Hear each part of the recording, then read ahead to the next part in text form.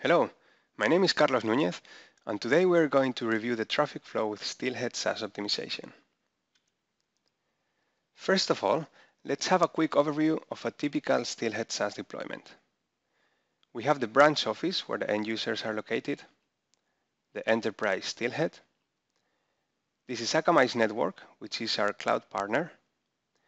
And inside Akamai, we have the Akamai Cloud SteelHead, which is a SteelHead virtual instance. Here we have the SaaS provider, or the end server. In this example, we'll use Microsoft as a SaaS provider and Office 365 as the SaaS platform. Now that we have a high-level overview of all the components, let's see what happens when one user wants to access Office 365. We have a user in the branch office who wants to check his email. So he opens a browser and types outlook.office365.com. The computer will send a DNS request to the local DNS resolver, and the DNS resolver will return the IP address of the requested URL.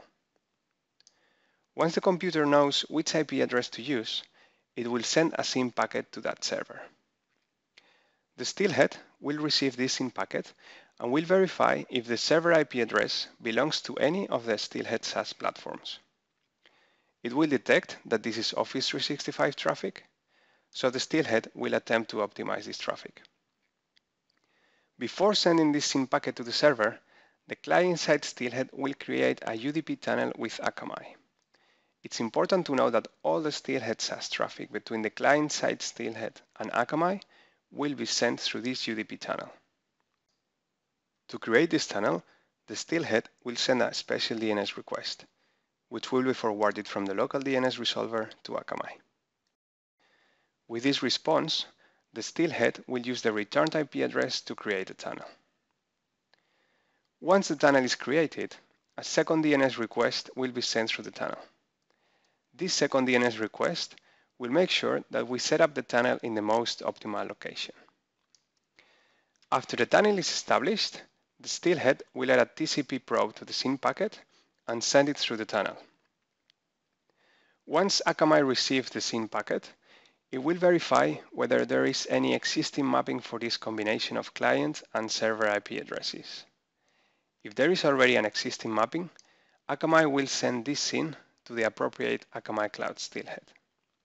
If there are no mappings between the client and the server, Akamai will calculate the most optimal region to send this traffic to and redirect the SYN packet to that region.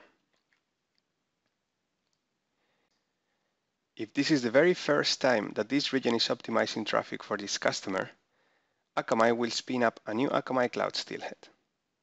This process can take up to 5 minutes, so it can be expected that the first connections are not optimized.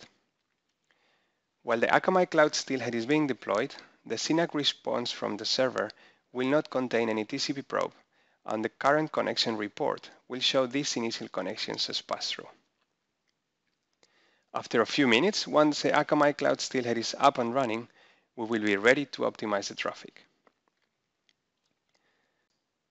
When the SteelHead gets a new connection for the same server, it will send a SYN packet with a TCP probe, but this time the Akamai Cloud SteelHead will be able to intercept it. When the server responds with a SYNAC, the Akamai Cloud SteelHead will add a TCP probe to it. This probe will allow the client-side SteelHead to peer with the Akamai Cloud SteelHead and start optimizing the traffic. And from here, we will have the same flow as a regular optimized connection. We will have a connection between the user computer and the client-side SteelHead. We will have another connection between the SteelHeads, which is called the inner channel. And at last, the connection between the Akamai Cloud SteelHead and the end server. From now on, the Outlook traffic for this user will be optimized by the SteelHead. Thank you very much for watching, and I hope to see you soon again.